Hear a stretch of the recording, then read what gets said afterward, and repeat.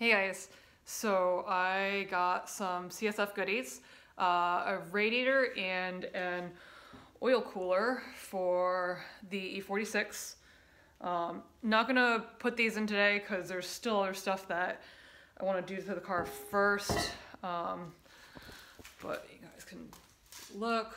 I did also get a radiator for the E36, so put that in today. The one in there's couple seasons old, so figured it'd be good to replace it and make sure everything stays nice and cool this year.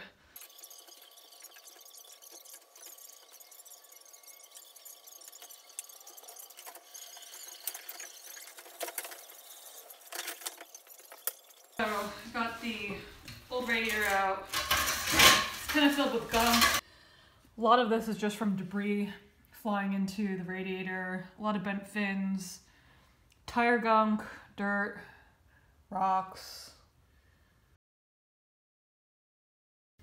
a lot of bugs.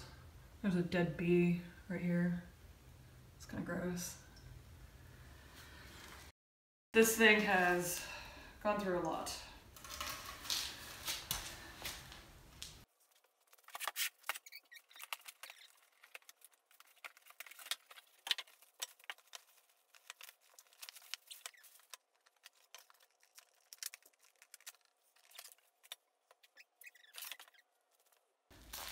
CSF Radiator on the left and the old Mishimoto that came out on the right. You can tell the CSF is already a little bit wider. The CSF Radiator measures in at 2 inches wide. The Mishimoto was about 1.5 inches, so that's a pretty big difference in cooling capacity.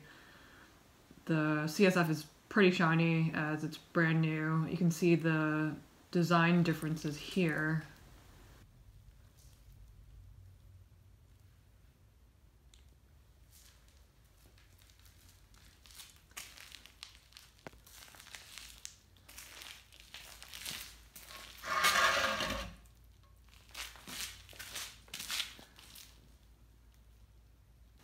One of the things I really like about the new radiator is that you have the option of using a flathead screwdriver to open the drain plug in addition to either getting a wrench or a socket up there.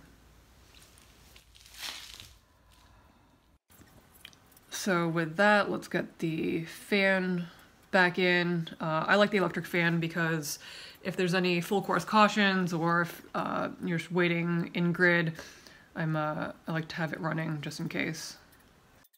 Alright, so now we have the radiator with fan attached. Now to put it all back together.